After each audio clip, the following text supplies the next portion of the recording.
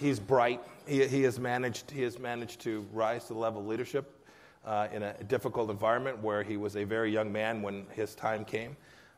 From my very first interaction with him, he's been very candid with me about the things that are important to him, the priority set, and how the negotiations might proceed. He's now repeated that he's prepared to denuclearize. It's now time to execute.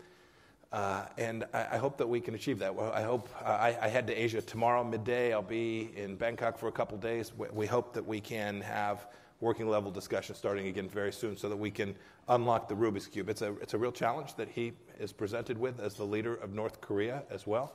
And we hope that he can see his way clear so we can get that brighter future that President Trump has talked about. No, it's not enough. And they still have a high side of 2,000 every day. It's unacceptable, and so they need to do more. We need to do more. Congress needs to change the rules. We have to create a deterrence, right? It has to be the case that those who want to come here legally can, and those who want to come by some other mechanism choose not to because they understand that they're not going to find a way. Just so you know, it ain't just Russia. That's bad English. I'll try and correct it.